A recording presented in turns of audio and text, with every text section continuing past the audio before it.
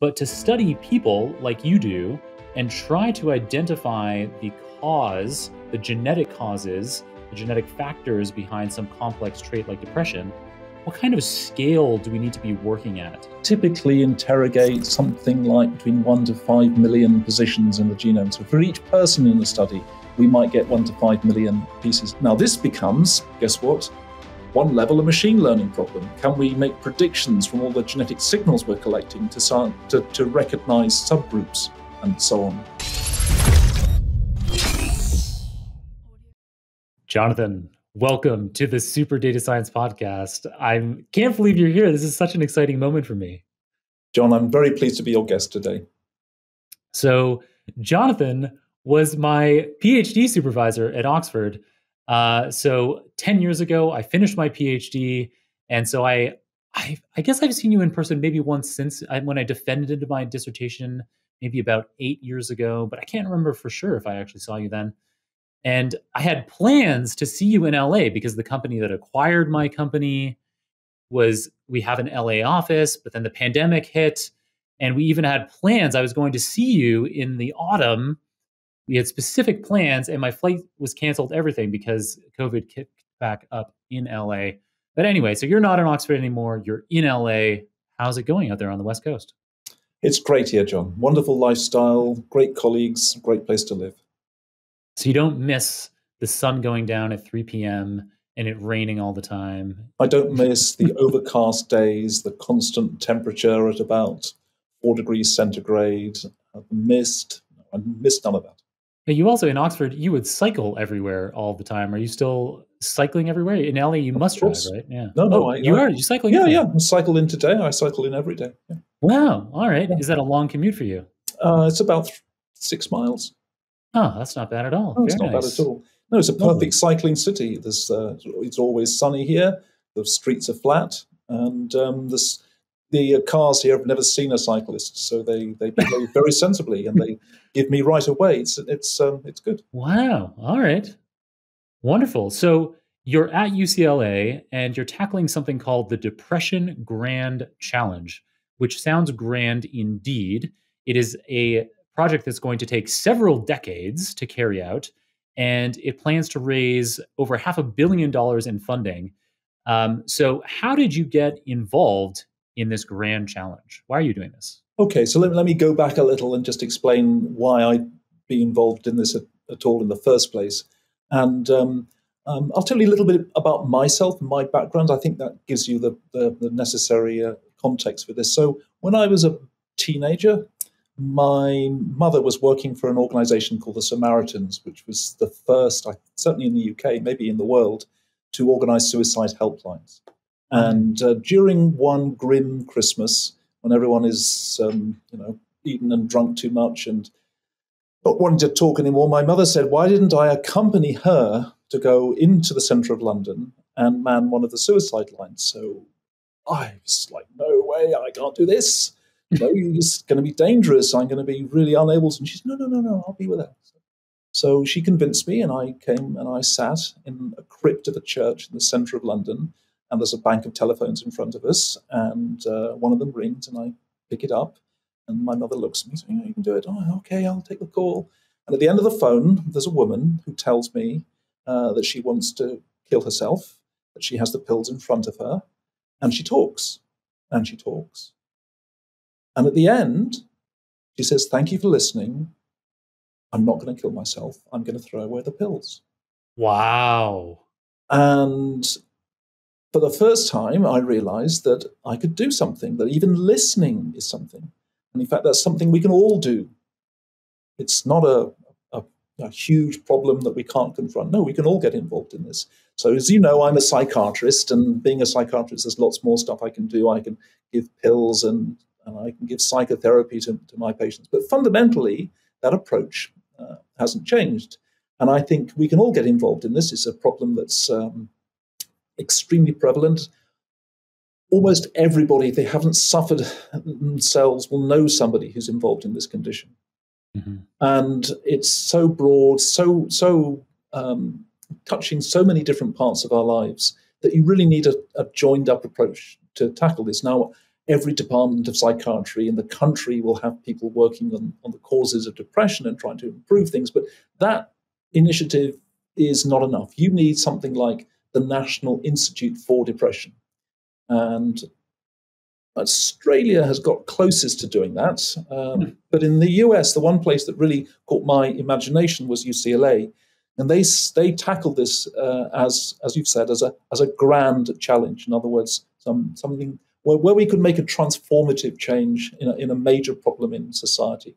And there was a series of meetings around how to do this, and I attended those meetings, and they ended up offering me a job. And how could I resist? This is the problem that I've been tackling all my life, and they were doing it on the right scale. So I came. And we've been running now for about 5 years, and it's an uphill struggle, no doubt about that, but we are making progress.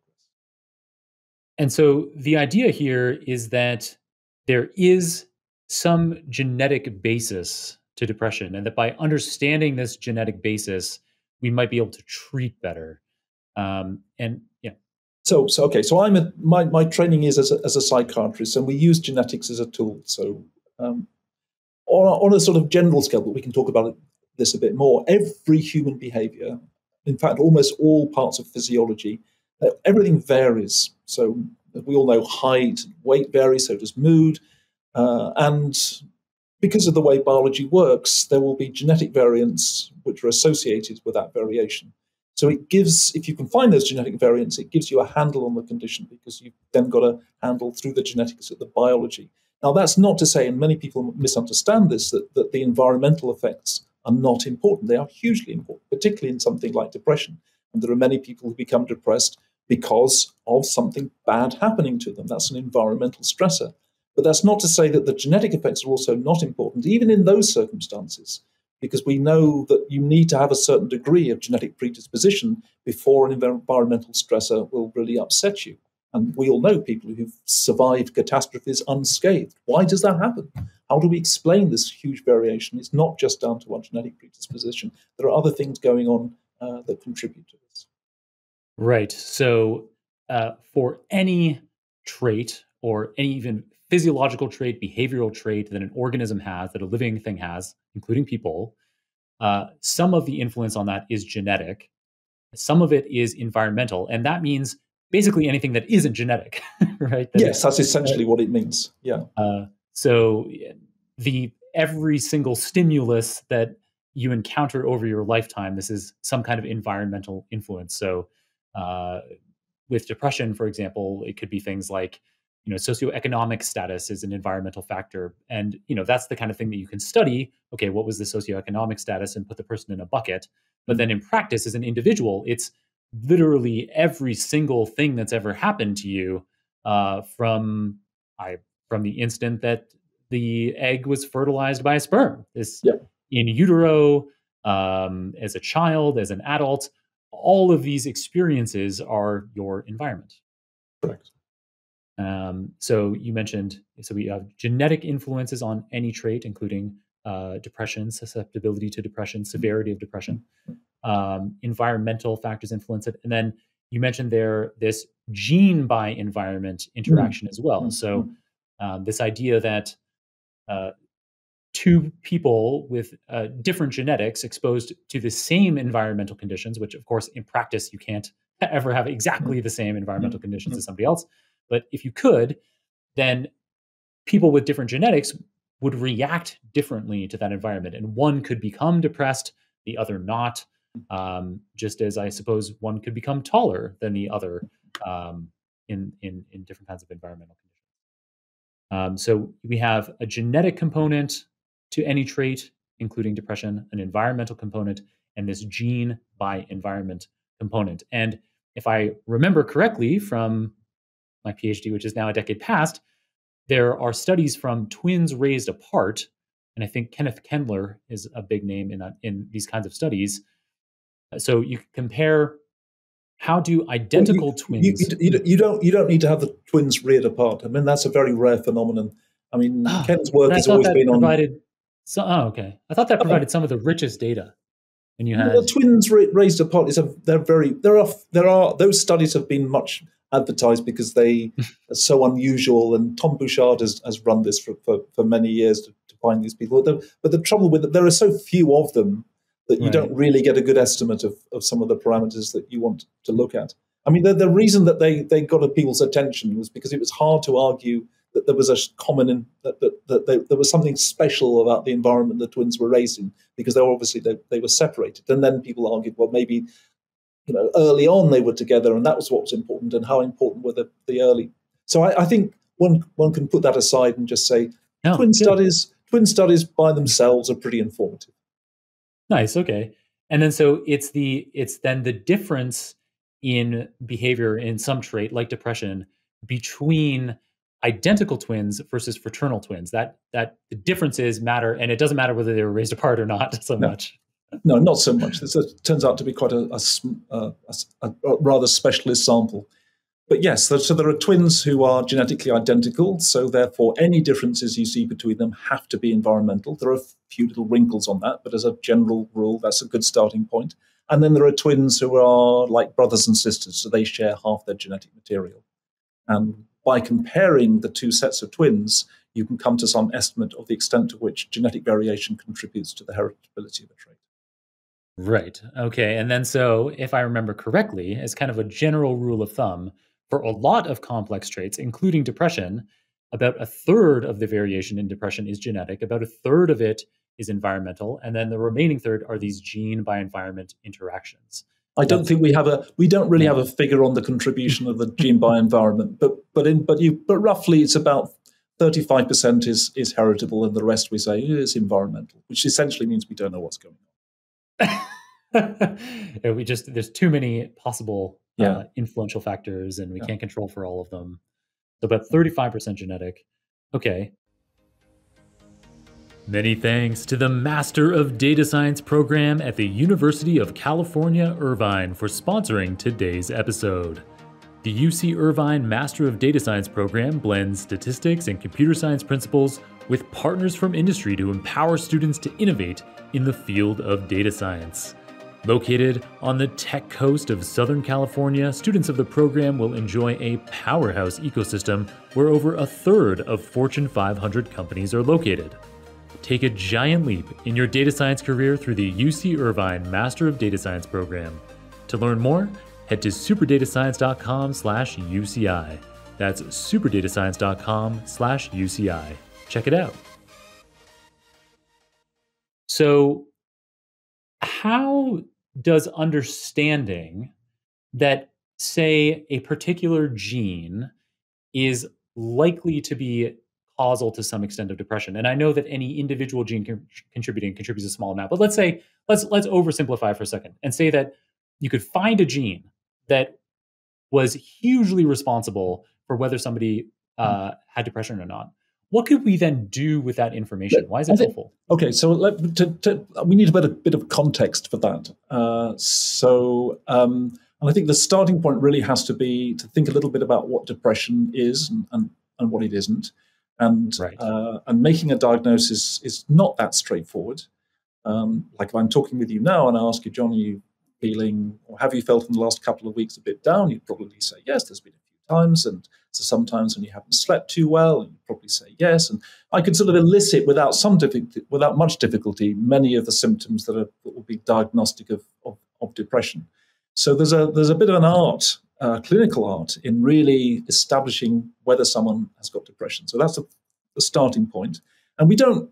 And when I ask those questions of you, I'm drawing upon decades of experience from clinicians who try to work out what it was that characterized depression. Not because it comes from any understanding of the underlying neurobiology. We're just asking clinical questions. So at that level, you can think of it as a syndrome. It's a set of features. And what's unusual about depression, probably almost unique, is that you can have completely opposite traits and still qualify. So if you are sleeping very poorly and getting up early, that will feature. But you may also be sleeping longer. You may be losing your appetite and eating less, but you may also be eating more than usual. And weirdly, both of those can increase your score for being diagnosed as depressed. So given that, it's not, I think, too much of a stretch to realize that depression is almost certainly not one disease. Right. And that when we deal with it, it's a bit like we were dealing with cancer, but we didn't know that there's a blood cancer and that there's a lung cancer. All we know is that some abnormality of the cells and they keep on dividing. So it's a bit like that with depression, that we have this phenotype that the clinicians have difficulty eliciting, and we know that there's some genetic component, but really beyond that, we are pretty much at sea. So one of the first questions we want to answer is it one disease? How many diseases? And what are the characteristics of those? And here the genetics becomes very useful, because if it's not one disease, then you would expect there to be different constellations of genetic factors operating. Now this becomes, guess what? One level of machine learning problem. Can we make predictions from all the genetic signals we're collecting to recognize subgroups and so on? So the way we think about this is that genetic. You will know this, but many people won't. That in common with other complex traits, we regard it as polygenic. That's to say, there isn't a single gene. There's not two. There's not three. Not even 10. Not 100. No, there are thousands, probably tens of thousands of genetic predispositions spread across the genome, and each of those makes a tiny, tiny contribution, increasing your risk by a minuscule amount. If you put this as an odds ratio, 1.01 would not be unreasonable. If we find things that are 1.2, 1.3, we're really, really happy. But the majority of them are going to be really tiny, tiny effects.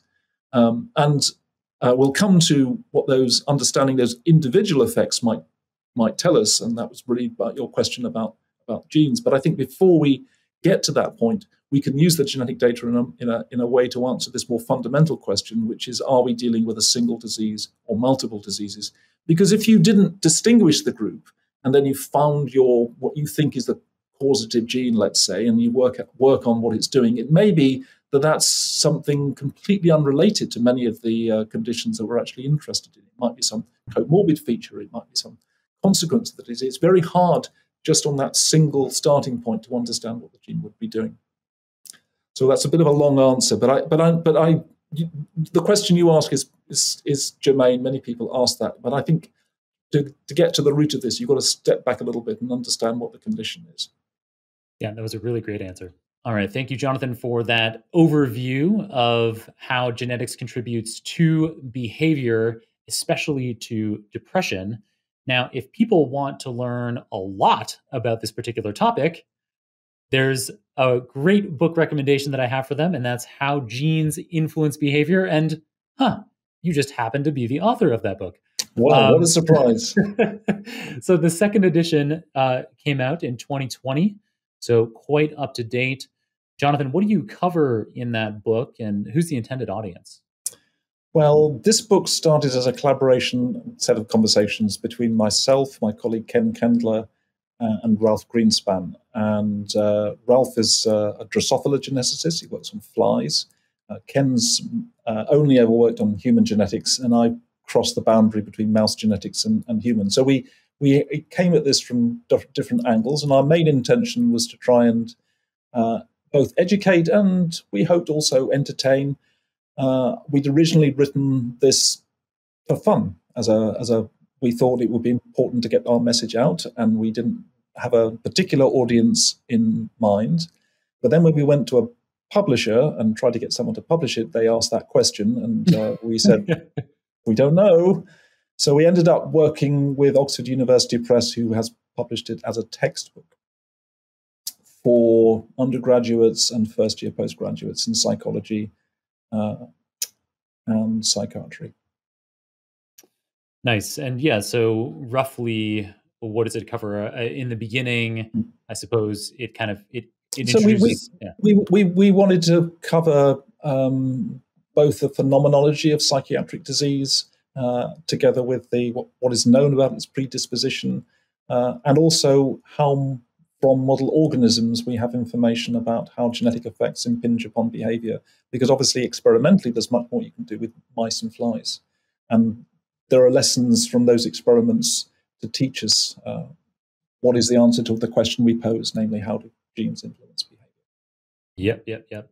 And so, yeah, of course, with fruit flies, Drosophila, they breed very quickly I imagine it's maybe every few days. Indeed. Yeah, you can get lots of flies quickly. Yeah, have to keep an eye on them. What are you guys up to in there? Well, it's more that, the fly geneticists have to go off to sort of check on their virgins because they don't want to get them inseminated unnecessarily and so on. That's the day-to-day life of the day-to-day life of the fly geneticist. Yeah. But surely, well, I guess, yeah, because I would say, well, you just keep them separate, but that's hard if they're breeding all the time. Correct. Yeah, not so easy. Now you begin to realize. And fruit flies are so tiny; they're just a few millimeters long. So you've got to. How do you get in there? You have a little sucking tube, and you can suck them out and put them into it. It's an art. It's an art. It's like an eyedropper. Yeah, if you want, hold on a second. I can just show you. This is getting a little technical, but maybe your audience will be interested in this. This is fly pushing. It's Ralph Greenspan's book, and it answers all the questions that you might ever want to know about actually how to handle the flies, how to breed them, how setting up a cross. It's all in here. It's just very, very, very hands-on technology. Because it's one of those books which has got one of these sort of wire binders in the middle, so opens on your bench while you're doing the experiments. Oh yeah, and so so this is probably a surprise to a lot of listeners that fruit flies are a key model animal in the study of behavior, and it's. While there are certainly a lot of differences between a human and a fly, it's surprising in terms of how our biochemistry works, in terms of how we use energy or consume nutrients. There's still a lot of common underlying genetics. So yeah, in terms of just how our cells behave, there's all of these underlying commonalities, and then. Even surprisingly, for something that we think is quite complex, like behavior, there's still commonalities, aren't there, Johnathan, between behavioral patterns in a fly and a person? So the key person here was Seymour Benzer, who in Caltech decided to take the power of fly genetics and apply it to behavior. Much berated at the time. People said that wasn't possible. It was fine to do it with physiology and metabolism, but behavior. And he set up experiments to try and identify genes involved in learning and memory, which eventually was successful. And to everyone's astonishment, the genes that he identified turned out to be the same genes in mammals, including you and me. Wow.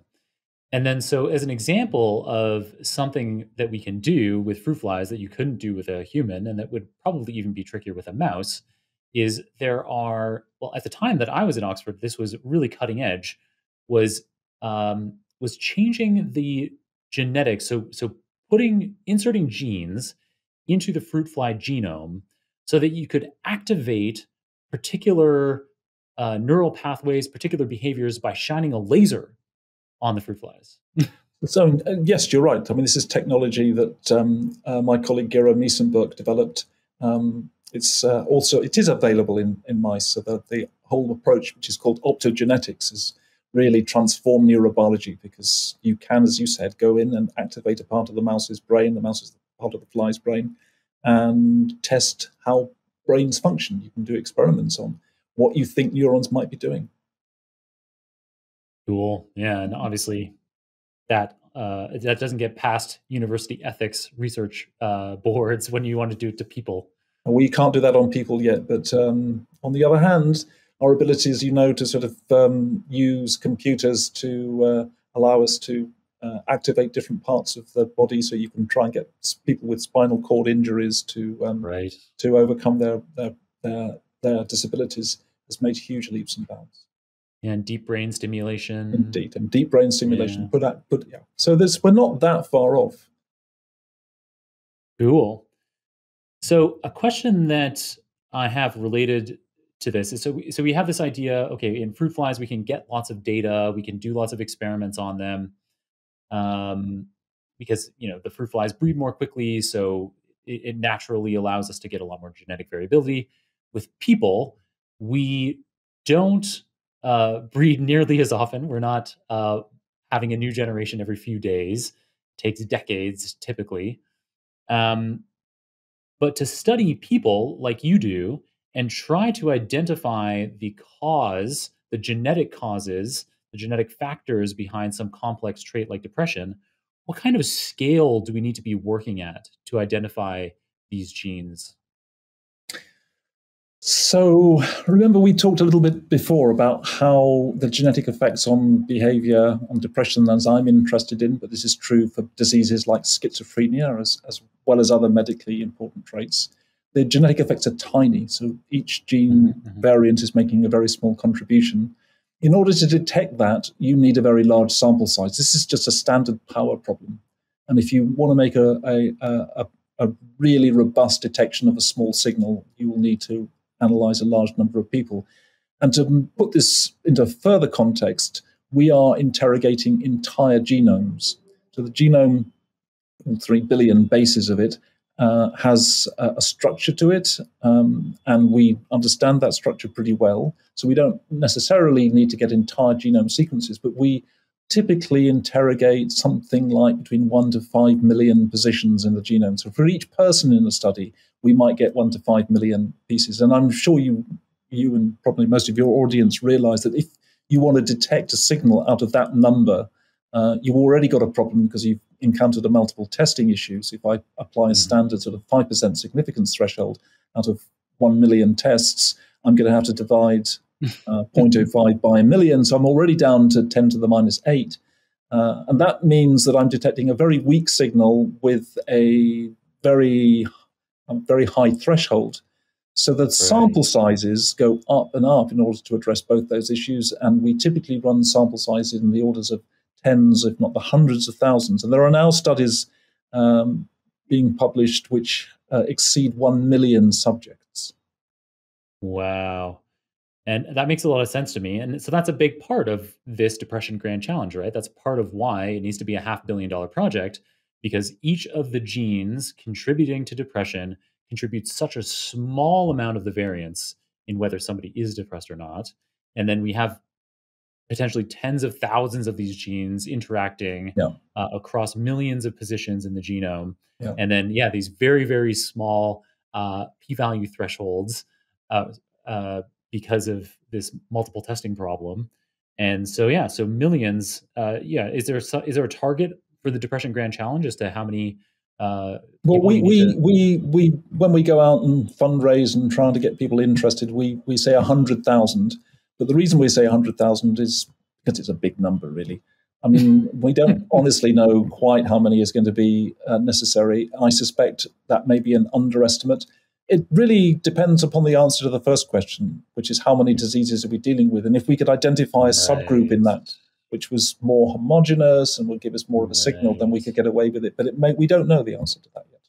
But let's say 100,000 is a reasonable guess. Struggling with broken pipelines, stale dashboards, missing data? You're not alone. Look no further than Monte Carlo, the leading end-to-end data observability platform. In the same way that New Relic and Datadog ensure reliable software and keep application downtime at bay, Monte Carlo solves the costly problem of data downtime.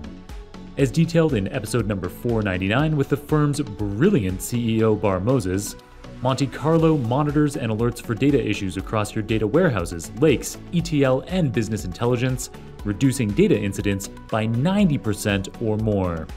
Start trusting your data with Monte Carlo today. Visit www.montecarlodata.com to learn more.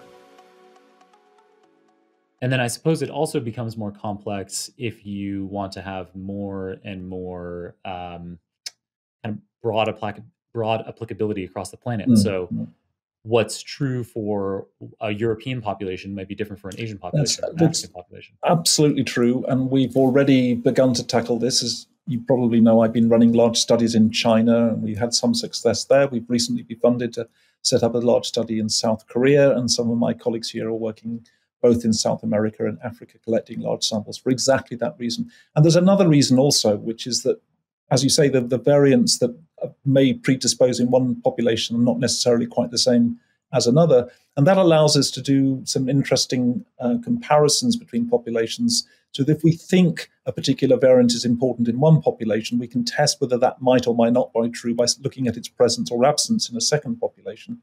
And that will give us better information as to whether it's causative or not. So we can both exploit the differences between populations to help us, as well as use the ancestry differences to make diagnoses. This is, as it were, genetic diagnoses in the different populations. Right. So if it's the case that there's genes that are common between flies and people in learning, for example, then it could be the case that there are some common genes across different ethnicities in one species that are causative of these of depression.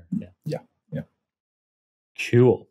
All right. So other than going around telling people how big your project is and how much money it's going to need, what's your life like day to day as a professor at UCLA on this Depression Grant Challenge? I would say about half of our time is spent fundraising and really half of your time. Yeah, pretty much. So it's either grant writing or involved in philanthropy and whatever. We prostitute ourselves for anything really. I mean, we just want the money, so we'll do whatever it takes. All right, and then the other half. The other half is mostly for me because although I'm a clinician, I don't treat patients here. Is on the research, the teaching, the mentorship that goes with that. Research, teaching, mentorship.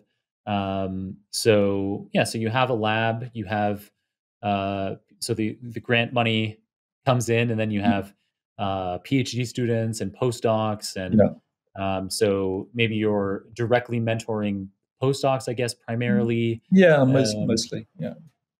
And then they have. Yeah. The thing is that at the moment, because of this, we work with very large data sets. A lot of this is dry lab stuff. It's computational.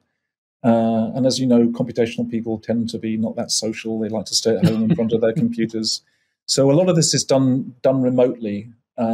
So if you ask where my lab is, it's sort of distributed.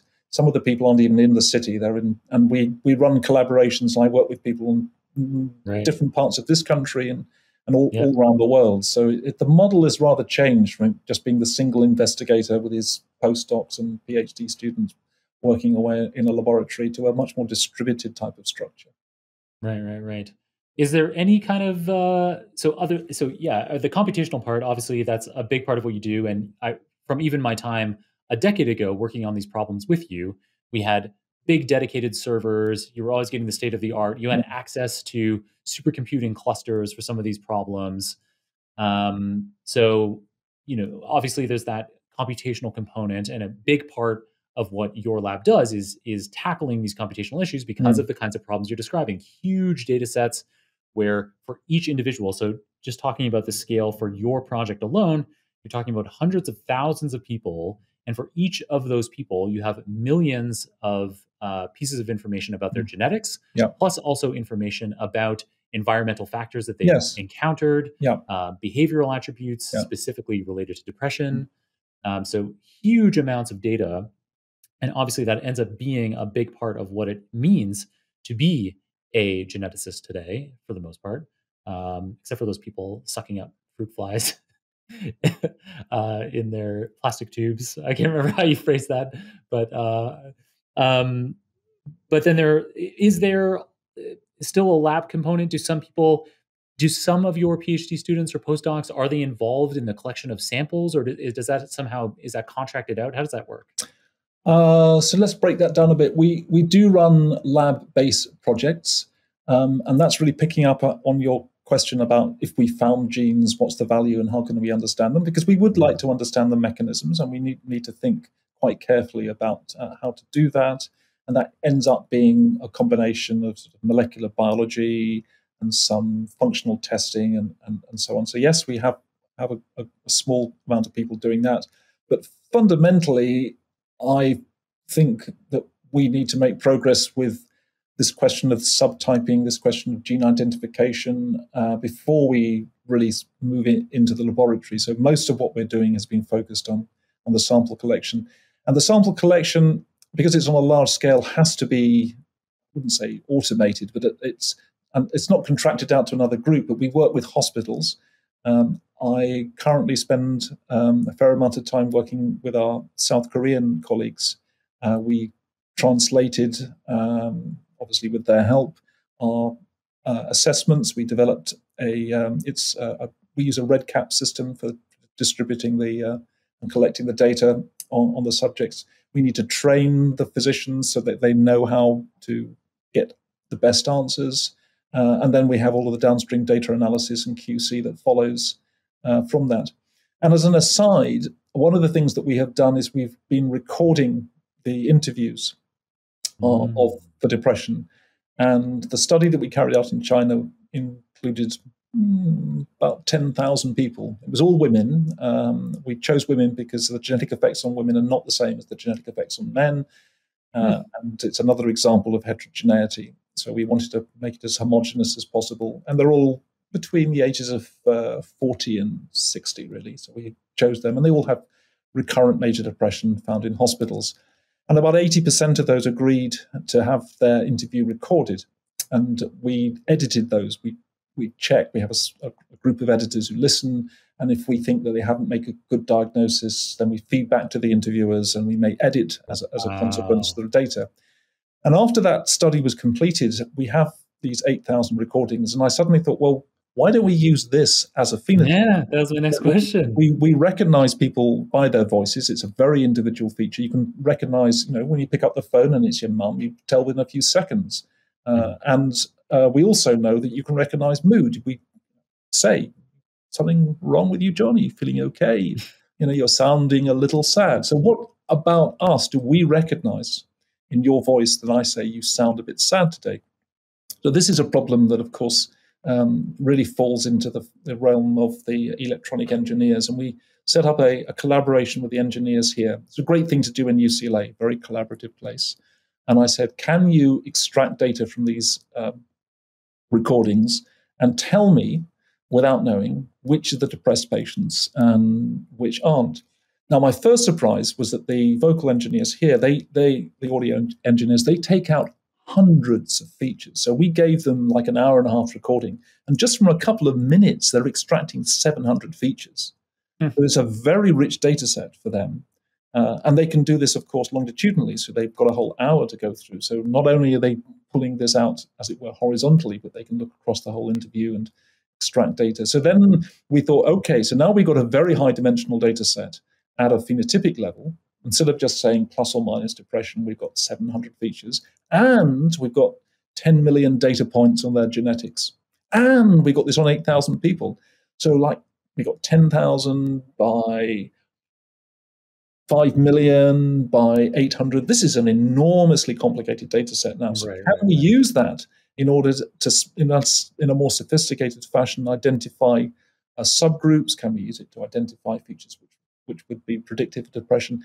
And it has the longer term goal that potentially, if this all works well, that we can just have a recording going on, let's say in the emergency room in the background, or when a patient rings up a doctor, there's something just automatically processing the recording, and an alert comes up, that patient's depressed.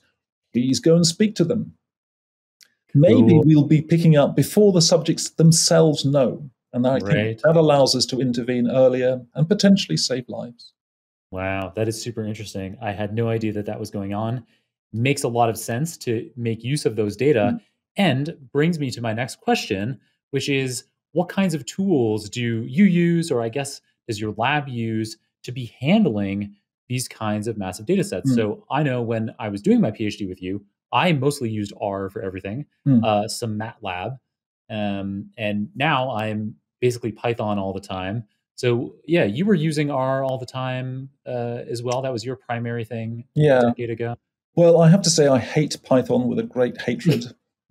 Its data, its memory is like crap, and you have to get like 10 different versions of it because some modules in one version don't work in another. It's but everyone uses it, John. So I'm losing that battle. So everyone's still using Python and R. And the other thing I'd really wish they'd move over to, and I've had this conversation with a number of people, is Julia, which has got much better memory handling capacity. It's much cleaner, runs fast, but unfortunately doesn't have all of those nice, easy libraries that you can just plug in. So if you want to run some regression, you may even have to write the code yourself, heaven forbid. But, yeah, that is something, I haven't dabbled in Julia at all, but I did...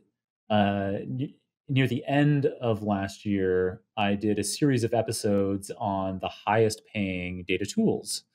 And Julia emerged as something that you really should be learning if you want to get paid more as a data scientist, because it's relatively niche, but the people who do use it command higher pay. And it seems like these kinds of efficiency things that you described that are shortcomings for Python, yeah, it seems like that is primarily why Julia was created, if I remember correctly. Yeah, I mean, it's dealing with those. I mean, I was amazed to discover how poor some of the memory demands are in Python. That we were always having to sort of fiddle to get extra requests on nodes and things to get it up and running. Whereas Julia doesn't have those problems. It's been a much better, very cool better software. Well, so are there any particular R or Python or maybe even Julia packages that come up a lot in your work? I remember back when I was working, there was like the bioconductor package was a big thing in R. Yeah, so that's really for a lot of the genomic analysis and so on. But to be honest, a lot of this is now just done with. We're interested in one of the groups that I work with, which does a lot of work on contrastive PCA and various data reduction techniques in order to pick up signals. And so those sorts of approaches are becoming increasingly important. And I've been pressing our group to think more about machine learning analysis to deal with this. But it's not we're not there yet by a long way. I mean, to give you a simple example of the sorts of problems we've got. So currently we make a diagnosis of depression by talking to you. So I sit you down and I say, how are you feeling depressed and how long for? And I ask you these questions.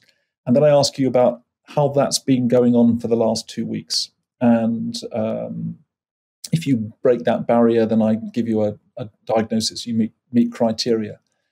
Now, I have no idea what will happen when you leave my clinic, and I'm going to see you in 2 weeks. And I have no information from you, apart from what you will give me when you return. And we want to break down two barriers. We want to break down this entirely subjective dependence on subjective information, and we want to break down our dependence on getting information from you at a single time point. Right. And the inevitable tool, for your listeners, it's my phone, is to take information off your phone. And we piloted this in a group of about 300 or 400 students. And they have been carrying around the Aware platform. It's a freely available data extraction tool. It sort of queries sensors on your phone and has been sending us information about very simple things: activity, GPS location, phone screen time. Not surprisingly, perhaps, phone screen time is a really good predictor of sleep. First thing anyone does in the morning is turn on their phone, and the last thing they do is put it by their bed and it goes to sleep. I thought you were about to say that screen time, in terms of how much time somebody spends, is a great predictor of depression. Well, that's what we've been investigating. And you won't be surprised that indeed we detect a correlation between activity levels, so people are not moving around, they're not using their phone so much, and that does indeed predict their mood state. So that's been quite I was quite surprised how we could do that. But if you think about how you might analyze these data, so I've got data. This is a relatively small sample for us, a few thousand students, but taken over a long period of time, like 6 weeks. So my question is, how do I recognize those students who are depressed? And most people, I think, consider that problem as a contrastive one. So I have a group of students who are not depressed, and I have a group of students who are depressed. What are the features on their phone sensors that separate those two groups? Right. And you will see something. It's not a strong signal. But clinically, that's actually not what I'm interested in. I'm interested in a change in an individual. So we have longitudinal data. So my question here was, why don't we reframe this? And the first reframing was just as a hidden Markov model. So could you think about the change in state, just model that as an HMM, and over time then see whether you're getting any changes in state which were beyond what you would expect. So we'd now divided up into a training set, look at about 70% of the people, and then take that into the next 30% and see how good our predictions are. And accuracy at the moment is surprisingly high, that we can, with about 80 to 90%, accurately predict. But although that's good, clinically, that might not be anywhere near enough, because I'm really only interested in those people who get so depressed that they might kill themselves at this stage. And I want 100% accuracy for that. I can't afford to miss a single person. So we have a way to go with this. But it's at least we're beginning to think about this, I think, in the right way. We have the sorts of data sets that will help us. That ties nicely back to that church crypt in your childhood. Indeed it does. Indeed. So it sounds like there is a growing opportunity for data scientists, machine learning practitioners, probably software developers, to be involved in genetics. So you're collecting huge amounts of data, but it sounds like there's still way more analysis that could be done. It kind of sounded like you're getting started on a lot of these projects.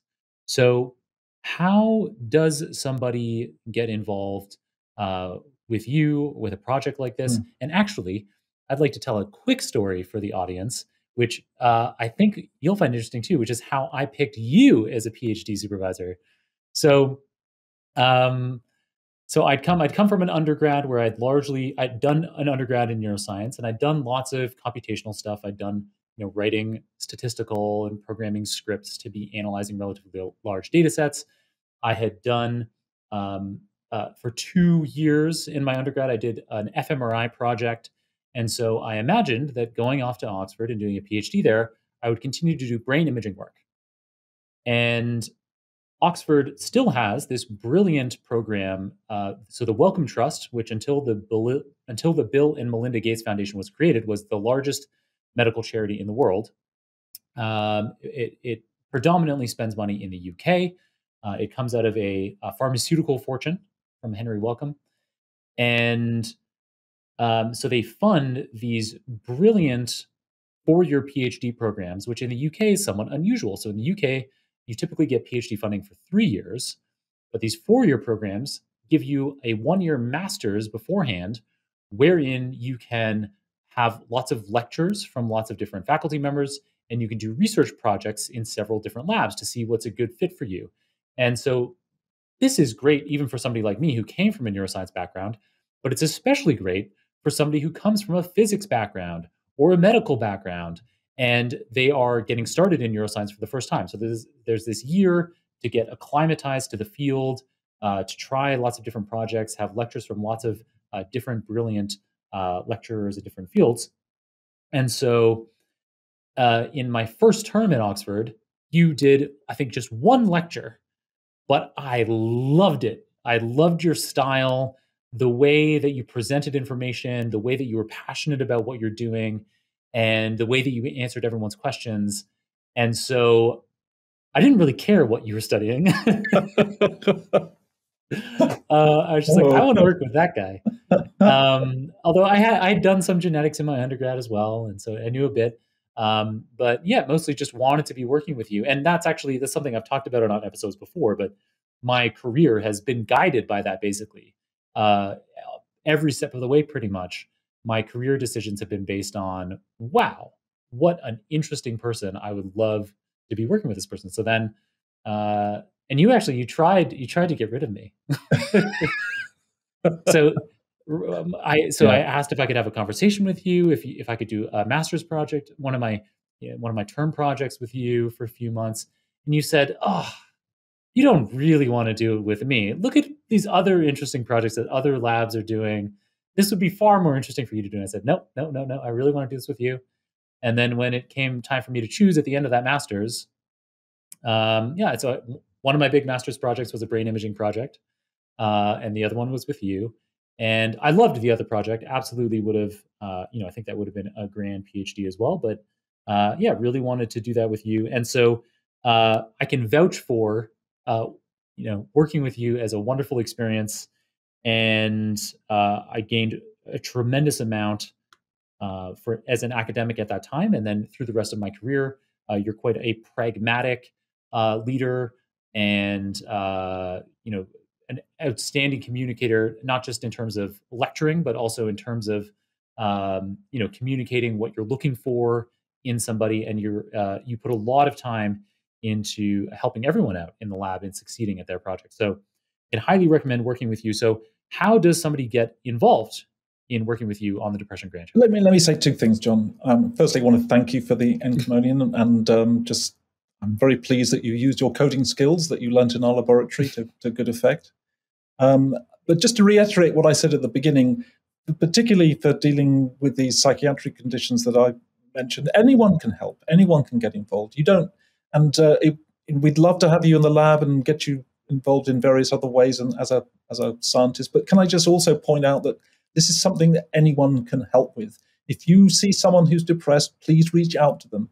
There is a belief that if someone is depressed and you ask them, have you thought of committing suicide, you might precipitate that. It is not only not true, it actually could help people if you were to say that, and you may even save somebody's life. Wow. So listening, as I've pointed out at the very beginning of our talk, is important, just listening, and then reaching out to those who are desperate. Don't hesitate. So those are two very simple things that anyone can do. Now, if you want to be more proactive, if you want to come and help us work out what the causes are as a first step towards developing new treatment, send me an email. There's stuff that you can do stuff. We'll find something for you to do. I mean, this is such a big problem, and we are so distributed across the planet. I think you're now realizing we're running programs in so many different countries. We want to do this everywhere. So anyone can be involved at any level. And I imagine also at the donor level, if they were well, so funny inclined. You should mention that, but yes, the one thing we're always short of, as you discovered when you asked me what I spend most of my time doing, is unfortunately money. So yes, if anyone wants to contribute that way, but any form of contribution, financial would be great, but if it's just your time, your energy, that's also great too. Awesome. Really appreciate that. Again, another pragmatic piece of advice. I didn't know that, for example, I didn't know that by asking somebody if they were contemplating suicide, I was in the camp that I thought that maybe that would be something. Everyone thinks that. Yeah, no, don't hesitate. Wow. It's hard to say, don't tell yourself off if you don't manage it, because I know what it feels like when you're sitting with somebody who's got their head in their hands and doesn't want to talk with you, and reaching over them to say, are you thinking of killing themselves, seems like the worst thing to be doing, but it's not. Well, there you go. So great piece of advice there. So I would like to turn over now to some audience questions. So I asked on LinkedIn and Twitter a week before we filmed to see if there were any particular questions that people had for an expert in psychiatric genetics, such as yourself. And some of them we've actually answered in the course of the discussion here. So Mohammed Hussein, who's a data scientist, asked, what if depression has nothing to do with genes? We've already talked about that. We know from the twin studies that it certainly does, and lots of other subsequent studies. But here's an interesting one. So I think it follows on from his question of, what if depression has nothing to do with genes? He asks, which cultures have the least depressed people? Is that something that you have insight into? It's a very good question. We don't have a really good answer to that. And the reason we don't have a good answer to that is because the difficulty in making a diagnosis. But that said, for those countries where people have made the effort, a big effort, to go out and interview people and try and make sure, it does appear that East Asian countries have less depression. I'll tell you one anecdote, though, just on this, which might also cast some light on some other issues. I was told this by a journalist. So some years ago, not many years ago now, drug companies were not selling any antidepressants in Japan. Mm-hmm. And of course, they want to sell antidepressants. It's a good money earner for them. So they're very surprised. They're like, is it because there's no depression in Japan? That doesn't make much sense. So they commissioned some people to look into this, and the result came back that it was really a question of how the question about mood was being framed, and that for the Japanese population, going in and asking whether you were depressed wasn't working. So instead, they came up with the following. They had an advertising campaign. And on the advertising campaign, a man turns up looking like he's suffering from COVID-19. His nose is streaming, he's coughing, he's looking a bit unwell. And the audio says, "You have a cold. We'll give you a remedy for your cold." And then it cuts to a man with his head in his hands, looking very unhappy. "This person has a cold on the heart. And the remedy for the cold on the heart is the antidepressant." And very happily for the drug companies, sales of antidepressants rocketed. Right. So yeah, there is a big cultural thing here where it's hard to know for sure if we're defining it in the same way. Yeah. And yeah, that occurred to me. I didn't want to completely derail the conversation earlier, but when you were talking about having your studies be used in Korea, in South America. So yeah, you have to train up people to be collecting the data properly, collecting saliva samples or whatever properly. But the hard part would be making sure that you're asking the questions in the same way. When there's so much cultural influence on just what depression means. So yeah, I imagine that's one of the trickier bits. Well, that's why we spend a lot of time training our interviewers and why we have a set of editors who listen in, why we record the interviews to check on this. There's a whole other science around how you acquire information from people. And as you won't be surprised to know that the advertising agencies have most experience about this. How do you frame the questions and how do you collect the information? There's things like interviewer fatigue, that after you've been giving the same interview for some months that you're not going to be listening so much and you'll rush through the questions, all sorts of little details that we need to be careful about dealing with. Right. Very interesting.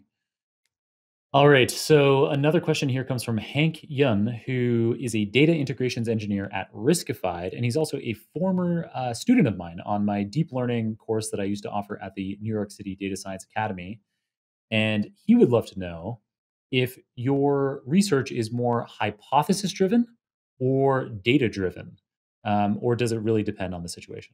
So we use the data in order to generate hypotheses. And as you gathered from everything we've been talking about today, at the moment, we're not really in the hypothesis generating stage. We have some general questions we want answered, and the data will help us, I hope, begin to formulate much clearer hypotheses.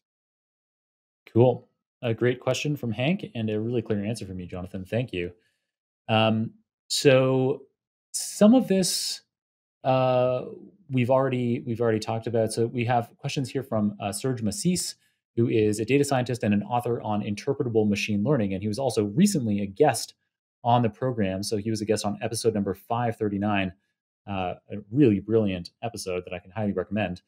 So Serge was interested in something that we already asked about earlier, which is, what proportion is genetic and environmental. But he also asked how much of it is epigenetic, which is something that we haven't touched on at all in this episode, Johnathan. So what is epigenetics and how is that relevant in depression?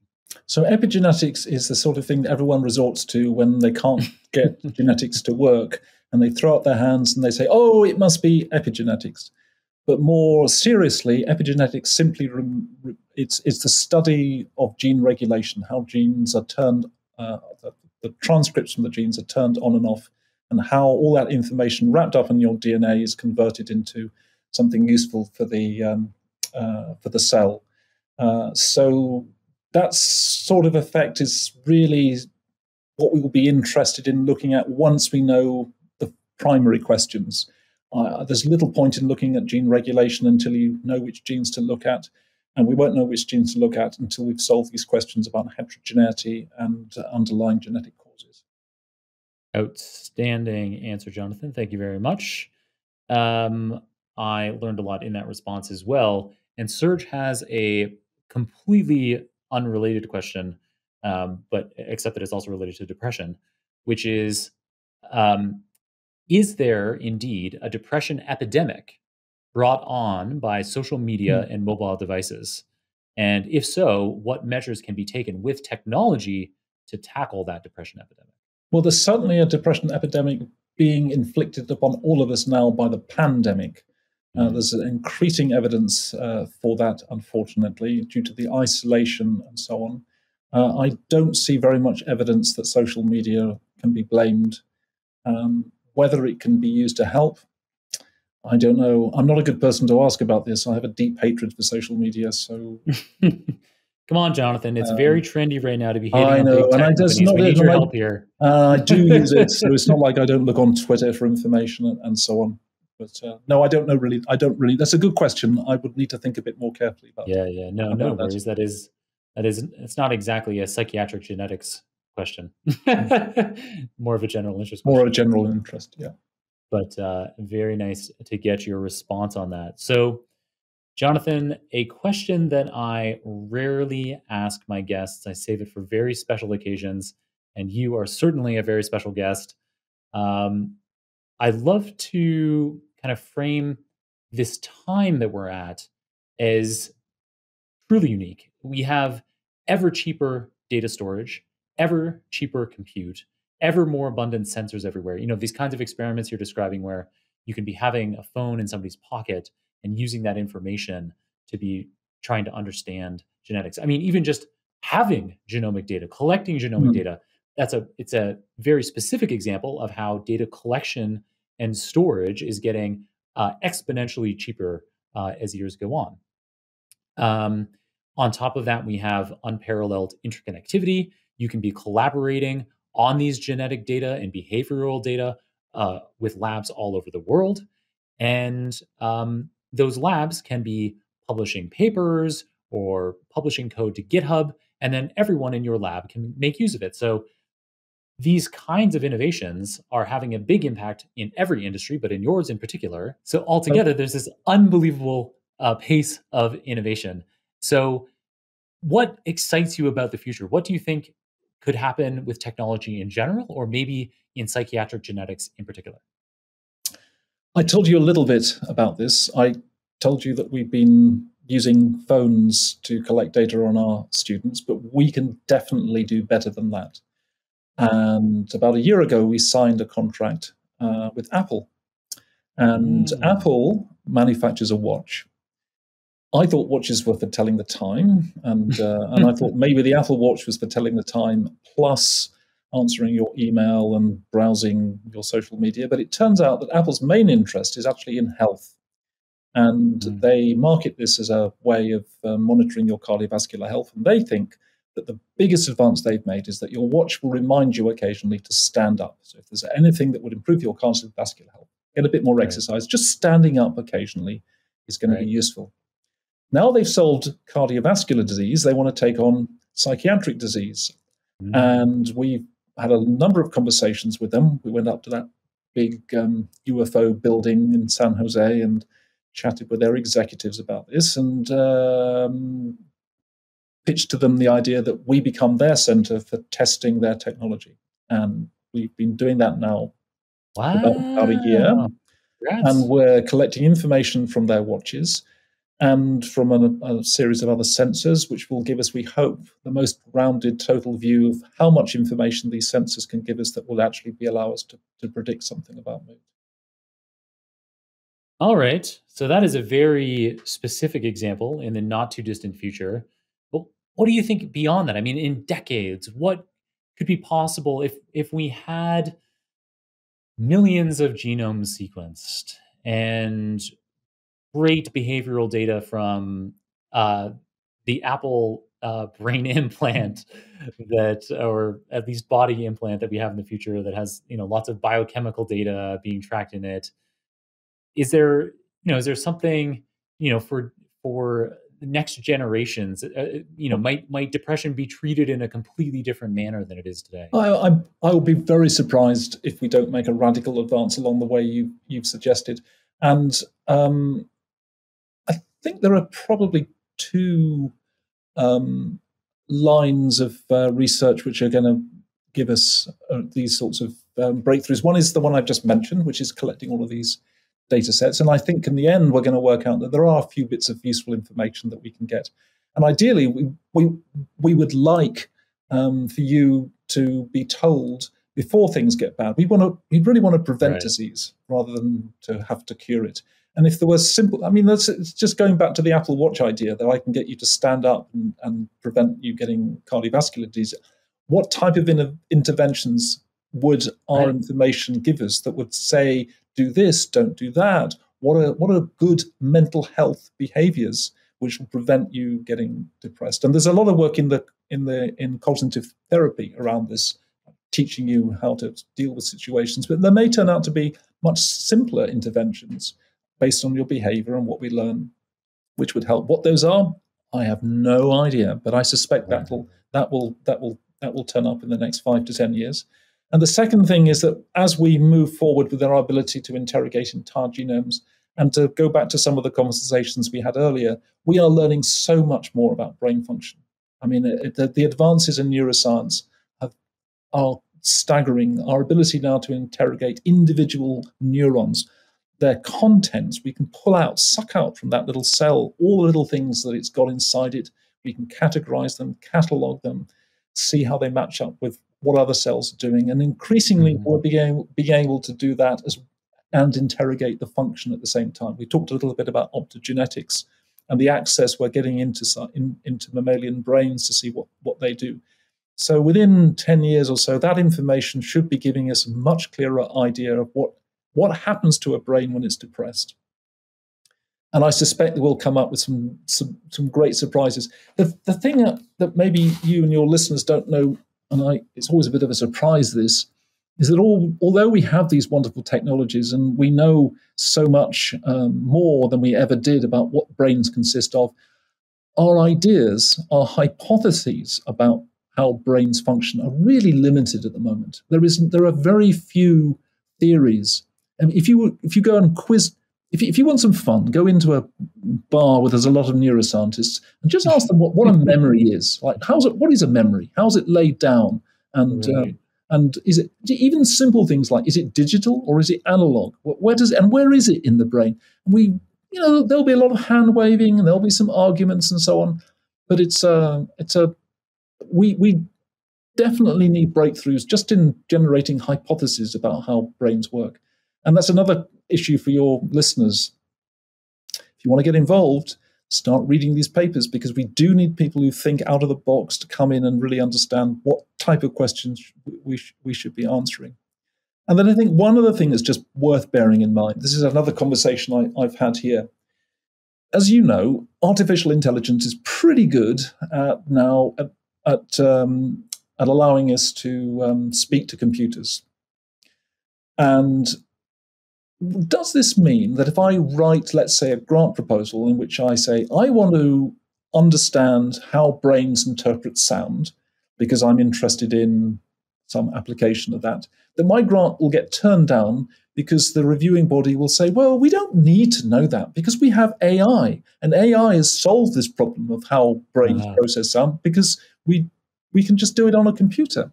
And to what extent in our ability to sort of make predictions based on large data sets are we missing, avoiding, perhaps necessarily, the need to come up with hypothesis-driven science just because things become so practical? And if I could apply some big AI machinery to all of the data we've collected and just use it to predict who and who is not depressed, bypassing any indication of the biology, don't need any genetics, just machine learning, brute force approaches so that I can intervene and start giving them treatment. Is that going to be enough? And I think that's a question we don't really address, perhaps with the seriousness that it deserves. Right.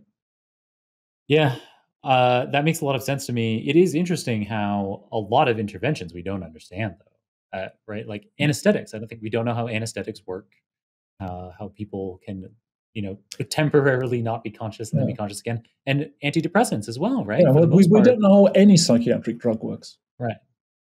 I mean, very, very. I mean, we don't even know why alcohol makes us relaxed and happy. Why, we don't. Substances. There's ethanol. It's got about 6, constituents. Well, why don't we understand even that? Right. Yeah. I mean, we don't understand how consciousness arises. That's an even bigger question. So, yeah. seems like we basically don't know anything, but we can collect a whole bunch of data. So we're going to keep doing it. We're going to genotype more people. We're going to collect more data. We're computer scientists and data scientists. We will just collect data. That's true. Yeah. All right. And then I like this idea you're talking about, looking to the future and what an Apple Watch or what technology could be doing. And so maybe in addition to Apple Watches in the future telling you to stand up, they'll also ask you, are you contemplating killing yourself? Maybe that'll happen. Who knows? I hope it's in a slightly more sophisticated fashion than that. But yeah. All right. And then, Johnathan, we end all of our episodes with a book recommendation other than your own book. Do you happen to have one for us? Well, I have the second edition as well, as you know. So I think that is at least 2 book recommendations. Once you get through the first, then try the second. All right. Well, the book that I've been reading a lot and keep going back to is by Scott Aronson. It's called let me get the title wrong, Quantum Computing Since the Age of Democritus or something like that. It says on the back, and it's true, this book will make you fall about laughing. Okay, great. That sounds like a fun one. I need something funny to read. I find it, I often want something fun to read. I spend my day reading quite serious things and often struggle to find something funny. Read a bunch of Douglas Adams for a while, and that's pretty funny, but I don't know. Want something else. Okay. Get to Scott. He'll tell you something that'll make you laugh. Nice. All right. And then, Johnathan, how should we get in touch with you? You mentioned earlier that people could just email you. Email's best. Yeah. jflint@mednet.ucla.edu. Or you can just look me up on the internet. It's pretty accessible. Yeah, we'll be sure to have your website as well as your email address in the show notes. All right, Johnathan, it's been absolutely wonderful to catch up with you today. Thank you so much for joining me on the Super Data Science podcast. And maybe we can have you on again in the future to give us an update on how everything's going. Been a great pleasure, John. Thank you very much. I'll look forward to our next meeting.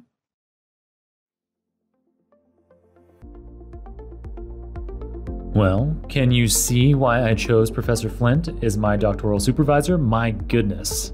It's remarkable that somebody so extraordinarily industrious and intelligent is also capable of such deep empathy and clear communication.